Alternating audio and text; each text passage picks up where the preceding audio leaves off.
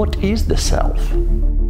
Most of us share a strong intuition that our own self is an irreducible whole, that there must be some place in our brain where our perception and our sensation all get together and create thoughts and imagination and define our future.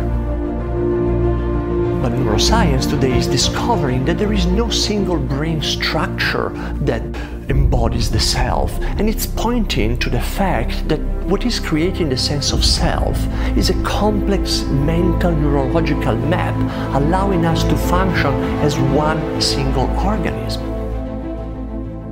Biology tells us that the human body is actually an ecosystem of trillions of bacteria, microbes, viruses, all with their evolutionary agenda.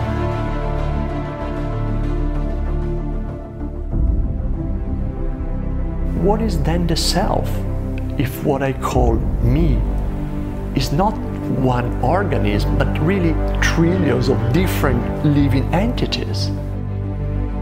And look at the internet, this amazing web of connection in which each one of us is like a neuron, giving input and receiving information as much as viruses and bacteria are doing inside our body.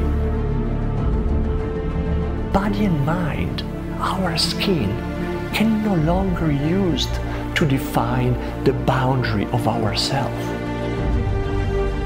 We are all connected with nature, with billions of people.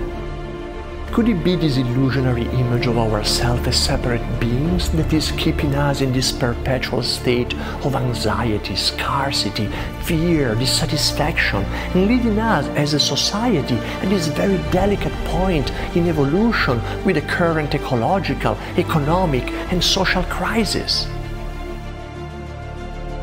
We need a new story, a new myth to redefine our role as human in this interconnected universe.